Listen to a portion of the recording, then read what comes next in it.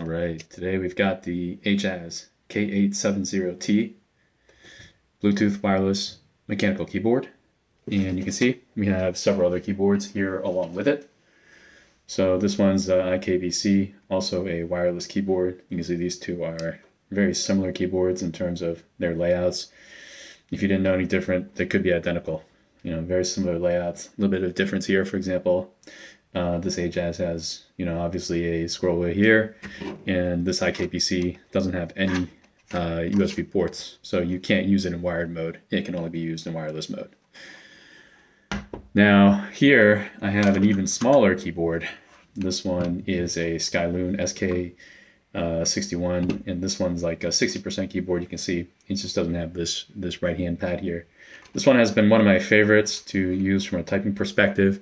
But the main problem with this keyboard is you can see in this cluster here, there's no dedicated up-down arrow keys. There's no home, page up, page down, delete end navigation keys.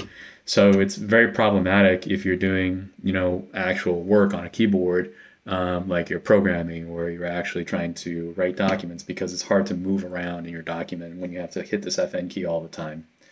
And you kind of have to reprogram your brain to use it, but it's a really great keyboard. I really love the feel of it, and it's really compact too. So let's talk about this Ajazz. So I've been using this Ajazz for about 2 weeks now, and I have to say I really dig it. The reason is simple: is that as much as I love this Skyloon keyboard here, this keyboard has all the keys that I actually need to navigate. I program every day, so it's really great to have these keys back. I also really just love the functionality, and in my experience, this one's a wireless keyboard as well, Bluetooth as well, and this one's a wireless keyboard as well. The difference is this is 2.4 gigahertz with a little dongle.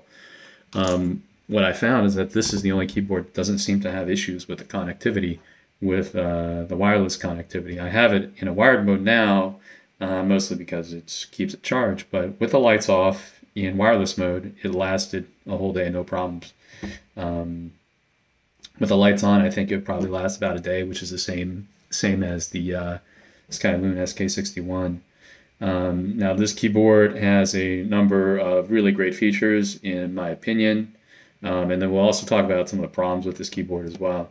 So number one, it gives you a lot of really interesting lighting modes right out of the box. And you can see here, if you hit FN and this cluster of keys here, you have many different options on each mode. So for example, M1, this is M2. You have different options here, M3, M4, M5. Some of these, change it to, like M4, this is one where the lights react to your typing. You can turn on the light intensity, you can turn it down. There's lots of different modes and different options depending on what you're going for. You can turn it completely off for more professional use in an office setting. I usually leave it on M2 because it looks pleasing. Yeah, and it comes with a bunch of keycaps that you can swap out. So for example, this space bar comes with keycaps so that you can split it into two, which, this keyboard also has that capability, but it doesn't include the keycaps for you, okay? So before we go into doing the typing so you can hear it, I want to talk about some of the problems with this keyboard.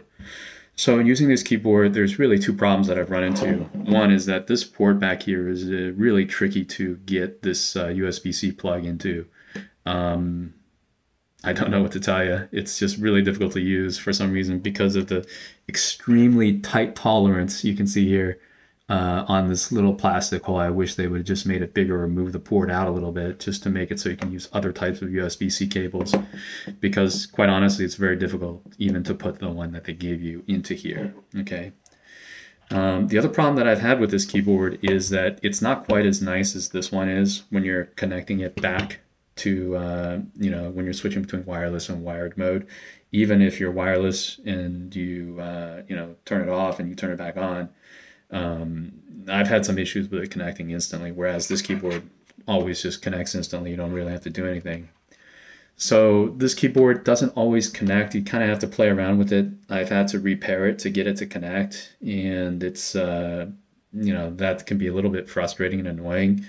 But if you leave it in wired mode the whole time, it's not going to make a difference. Okay, it's just going to work when you turn it on. Actually, even in Bluetooth mode, if you just leave it there, it's going to be fine. But if you switch between the two modes, when you go back to Bluetooth, sometimes it's going to not want to connect immediately. Okay, but once it's connected, it's really good. It doesn't drop. It doesn't, sometimes with these other wireless keyboards I've had, it's going to kind of repeatedly hit extra characters for no reason, even if you're not touching the keys. But I haven't had this problem with this keyboard, so it's been really great. Okay, so now we're gonna do a quick, typing test just to give you an idea of what it sounds like. Okay.